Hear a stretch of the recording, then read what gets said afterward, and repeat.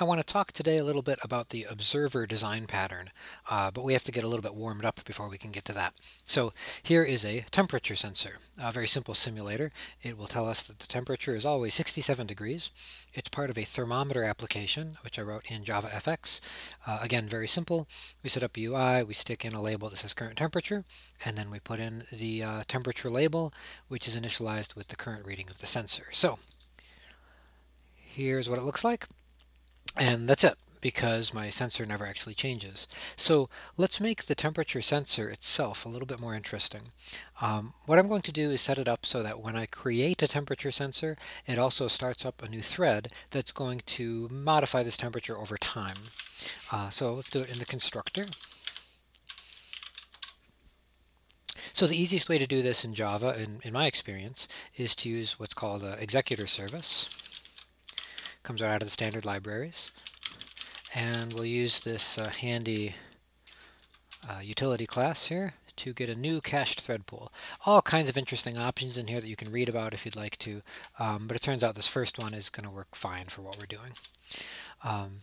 So I'm going to send a new job to that service like this. I will tell this service, service to, let's see, what's the method called?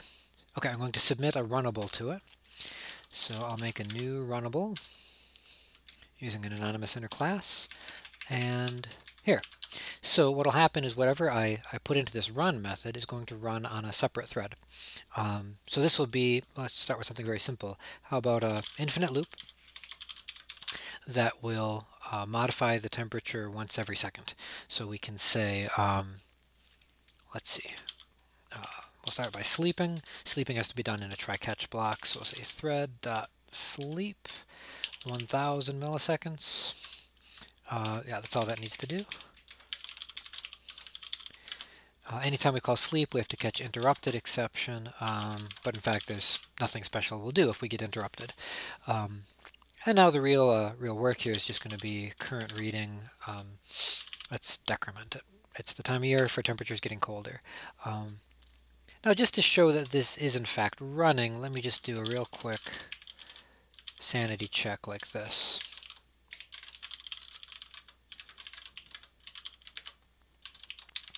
I'm going to take that out in just a minute, but I want you to believe me that this is in fact running.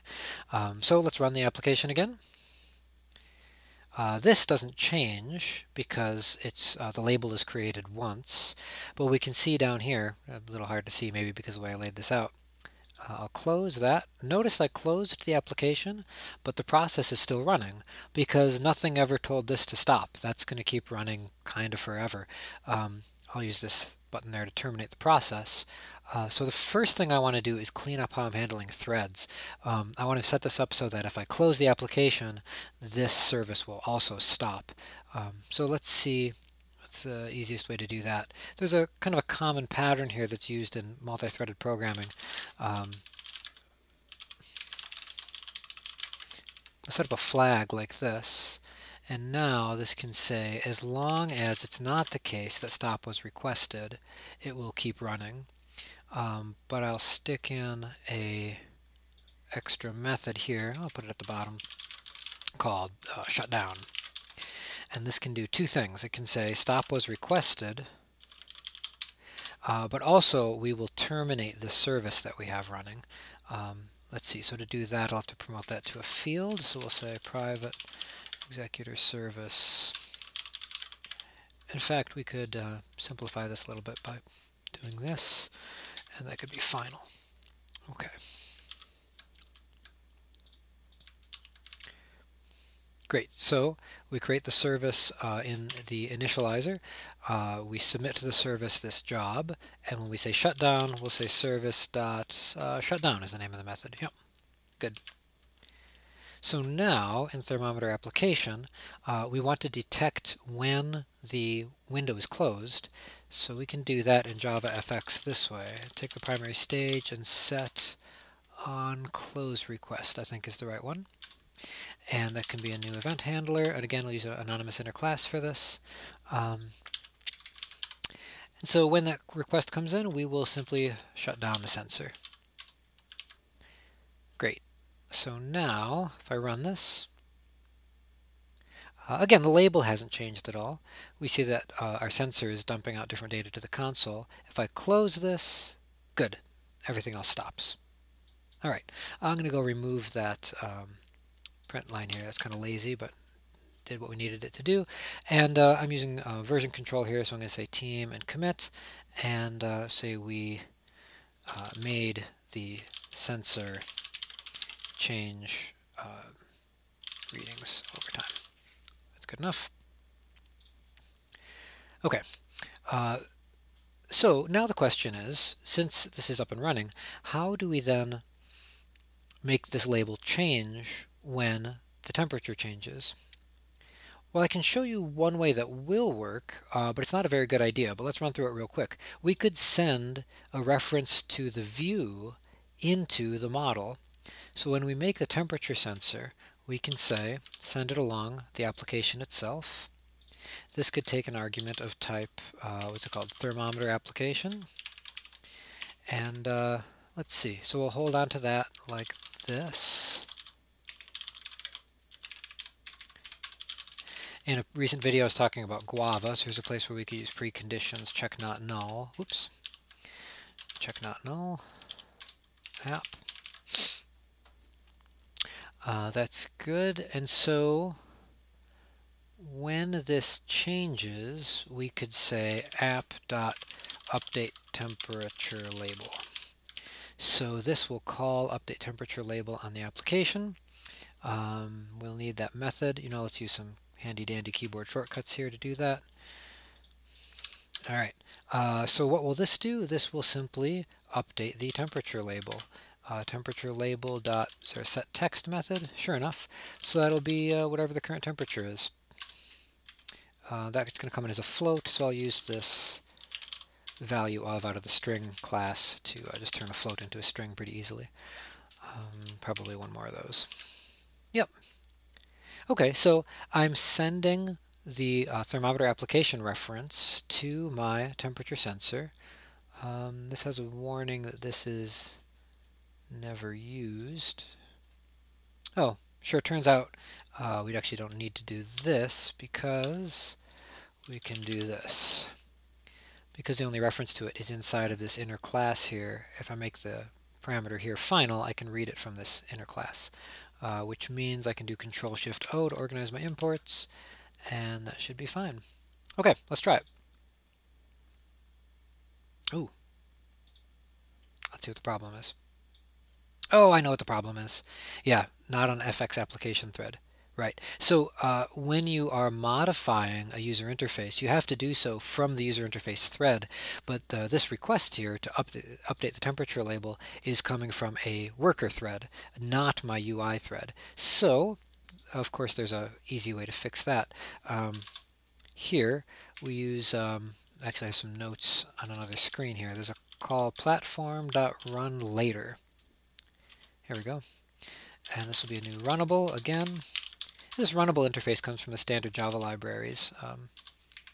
Anytime you need to wrap up something that has a run method, that's what you do. Let's see, add on implemented methods. Good, and we'll put this call in here.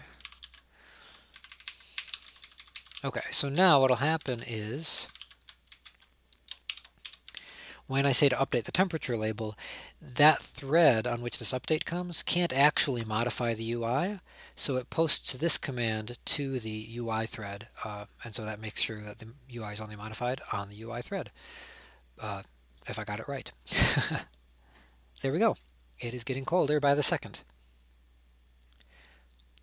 Okay, so that works, but it's a bad idea. So what we've done is we've added a dependency to our model on our view. Right? Previously our model was happy by itself, but now our model needs a view. It needs a thermometer application in order to work. That is counterintuitive, right? It doesn't seem like that should be the case, and it's bad programming practice. So let's look at a different way. I'm going to use the team and revert option here. Incidentally, I'm using Mercurial here for version control rather than Git, so it might look a little bit different from some of the stuff you're doing if you're in CS222. Revert in Mercurial is like hard reset in Git. Okay, so back to where we were. we should have this running and not seeing any change, even though we know our data model is changing. So the real problem we want to solve then is we have a data model that can change, and we have some other agent that wants to know when that change happens, but we don't want the model to be dependent on that agent. So this is exactly what the observer design pattern is for. So I'm going to do this in a couple of steps. First step is to make an interface. I'm going to call temperature sensor listener. And so the idea of a temperature sensor listener is that it will watch a temperature sensor for changes. So I'll have a single method in here. Actually, the public is optional there. So a single method called reading changed. One way that a lot of people do this is something like on reading change to show that it's sort of an event. Reading was changed. There's a lot of ways you could articulate this. Let's go with this for now. And that's it. That's all we really need there. We could add more stuff, but this is okay. So I want to say that anybody can watch the temperature sensor for changes. So I'm going to have a method here called add listener. Add listener, that's fine. And we'll take a temperature sensor listener as an argument. So now we can say that this will add that listener to a list of listeners. So that'll be another thing that we need here. Make a Java util list of temperature sensor listeners.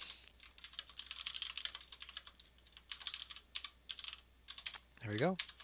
Once again, using Guava here in ways that I like to use. Okay. So if we want to add a listener, we simply say listeners.add listener. Easy enough. And if we want to be safe, we can say preconditions check not null listener. A little defensive programming there. Okay. Now, anybody can register as a temperature sensor listener. When the temperature changes, we'll notify all the listeners. So we can do that like this.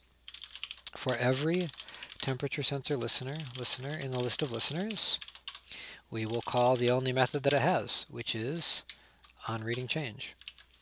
So that notifies the listener that there was a change. So without touching any other files, I guess aside from that interface, we now have a way that any agent that cares about temperature sensor changes can register itself with the temperature sensor. That's pretty neat. One thing that sometimes I like to do here is this fire temperature change event. Do something like that, and then we can just so we don't have that for loop kind of clogging up space there, we'll use a more semantic layer there to say that's what we're going to do. Change the temperature, fire that event. Okay, so how do we tie this back into the application? Well, the application now makes the sensor, and one of the first things it can do then is, well, you know what? I shouldn't do it first because I'll build the UI first. Once we have the UI put together, we can say sensor add listener. Why not use an anonymous inner class here? There we go. So we're making a little one-off object here whose only job it is to watch that change, and when that changes, we will call update temperature label. That method, we had that method before we did the reset. We'll stick it back in here. Now it can be a private method. But the guts of it will be the same. Let's see, that was platform.runLater, new runnable.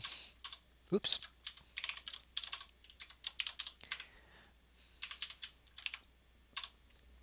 Here we go. And what will this do? This will say temperature label dot set text to be string value of sensor get current reading. Alrighty, let's try it. Nice.